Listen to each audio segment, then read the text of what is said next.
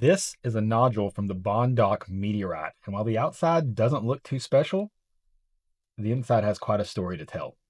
The Bondoc meteorite was discovered in the Philippines in 1956 by John Linicky. Now, we don't actually know when it fell. It wasn't an observed fall, but that's when it was found. And it was actually found way down a river in a relatively uninhabited part of the area. And the effort required to get it back to civilization was tremendous. They had caribou trying to pull the thing out. It was a mass of about 2,000 pounds, so a ton of very dense, heavy meteorite.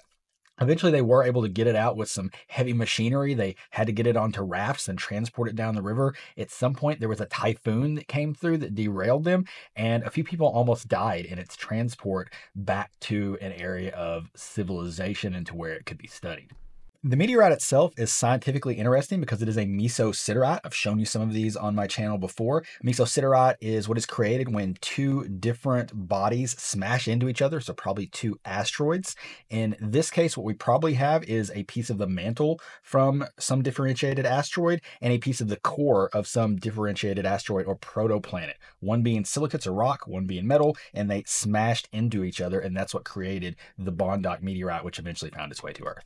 Now, with that said, you may look at this sample I have here and say, where's the rock? All I see is metal. And that's kind of the interesting thing here. We don't know when this meteorite fell, but probably a long, long time ago. And all of the silicates, the rock here, probably weathered away. And all that left was these blebs or these nodules of iron and nickel. That's what you're looking at here. The outer part of that is essentially patinaed or rusted, and the inner part here has been cut and polished and etched so we can see the difference between those iron nickel alloys.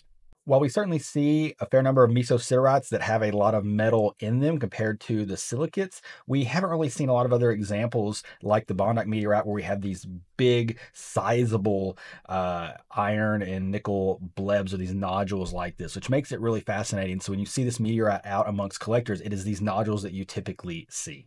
Meteorites are fascinating, not just from a scientific standpoint, but also in terms of their discovery and recovery. I'm really excited to share more of that with you from my collection. Make sure to like and subscribe to follow along.